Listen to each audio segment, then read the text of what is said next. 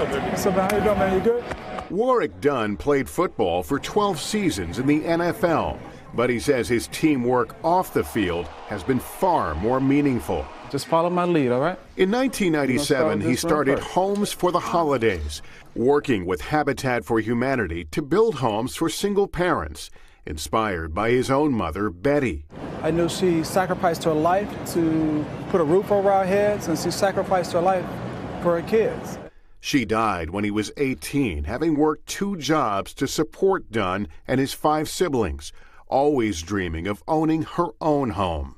Now her son's charity has made that dream come true for more than 160 families. So what you think? It's beautiful.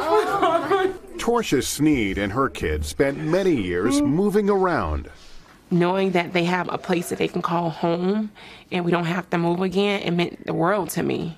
You see kids crying, being thankful, have opportunity to have their own room, their own things. I mean, that's life-changing, and that means way more than a game of football. It's yours. You can walk in. A man who once played pro football now gets to play Santa all year round. Thank you so much. Hey, NBC News fans, thanks for checking out our YouTube channel. Subscribe by clicking on that button down here, and click on any of the videos over here to watch the latest interviews, show highlights, and digital exclusives. Thanks for watching.